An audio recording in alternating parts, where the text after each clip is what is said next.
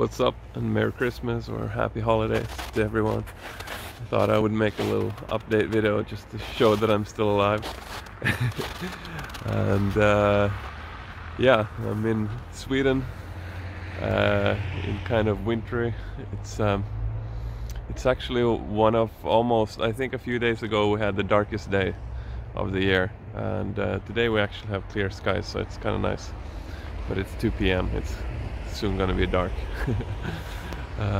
But yeah, lately I've been focusing a lot on offline coaching. I have really missed coaching in person because of the pandemic and all that it has led to. So I have taken the chance to have a lot of one-on-one sessions here in Sweden in our indoor facility, which has been so nice and so refreshing for my mind. It's kind of, you know, I'm a beach volleyball coach. Like, I love making these videos and I love thinking about these videos and making these things online, but I'm also a human being. I need I need to do some stuff offline and not be at the computer all of the time. So I've been focusing on that, and also I'm trying to get out of here, out of this winter landscape, into some warmer climates where I can make videos again for you guys in summer weather, preferably. The plan is sort of to try to make next summer great with weekly uploads of quality content. So I already have podcast episodes pre-recorded. I have some videos pre-recorded. I'm wanting to make this spring, make a lot of more videos, so that hopefully in the summer, when the summertime is when most people discover my channel, that's when it grows the most. Hopefully I will be able to be consistent finally with dropping videos. I really hope. So that together we can make this thing grow to a point where it becomes, well, gets even more momentum. And I'm also planning to drop things during the spring also, but it's probably going to be more like right now, like maybe once a month or something.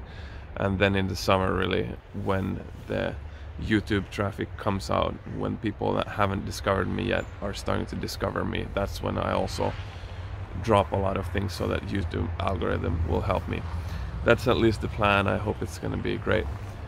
So my current thinking is that I'm gonna focus 100% of my working hours that I put into this project into the podcast and YouTube channel until it hits 10,000 subscribers. And after the channel hits 10,000 subscribers, that's when I will start doing 50% on the YouTube channel and podcast, and 50% on the courses, the in-depth courses that I've been talking about for years, are planning to do and want to do. I've been, you know, well, you guys know that this Corona thing has delayed this project massively. So this is, and there was delays on starting these courses even before that. So it's massively delayed. And that sucks, but it is what it is.